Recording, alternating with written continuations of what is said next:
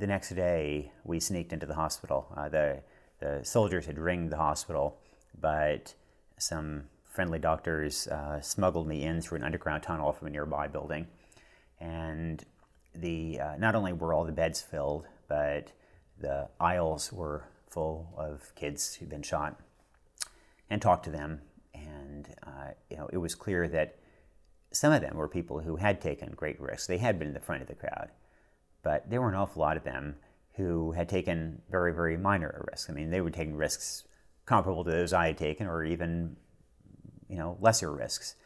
But their luck had run out, and that was scary to talk to people who had done exactly what I'd done, and their number had come up.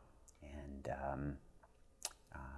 to be in that hospital corridor, floors, stained with blood, that was, in general, it was a difficult time. And then we also, a lot of our friends were imprisoned, were fleeing the country.